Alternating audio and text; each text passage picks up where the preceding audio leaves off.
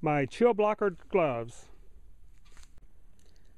Made in USA, the Hanz ChillBlocker waterproof gloves from campingsurvival.com. Thermal level H4. That would be the next to the highest thermal layer for these waterproof gloves. Here's a sizing chart. They are washable. Measuring your hand for gloves. 9 inches. Okay, now when I relax it a little bit, it gets a little bit less. Okay. According to the chart, 9 inches is, I'm at the low end of medium.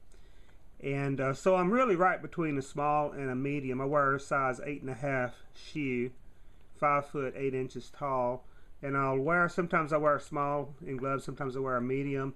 I ordered medium in this one because it says that would be my size. But so these mediums a little bit large for me. But make sure you measure your hand and get the right size glove. Very important. I've been working in these gloves. Worked up with them all day yesterday. Didn't have any problems with them, so the medium works for me. These rubber dots really help with gripping, but it doesn't get in the way or feel awkward at all when you're petting your dog. Often when it gets this cold, you need to wear heavy, thick gloves to keep your hands warm. However, the heavy, thick gloves, of course, interfere with everything you do, so I'm always ending up taking them off, putting them back on, taking them off, putting them back on.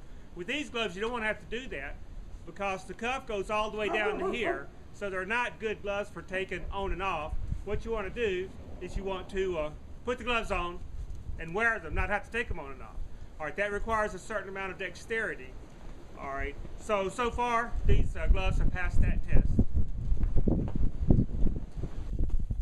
I'm able to reach into my pocket and retrieve things such as my keys with no problem without having to take the gloves off.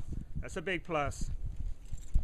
These gloves are easy to turn inside out to either wash or to dry once your hands get sweaty. Nice soft material inside. And of course, the true test for waterproof gloves is, are they waterproof?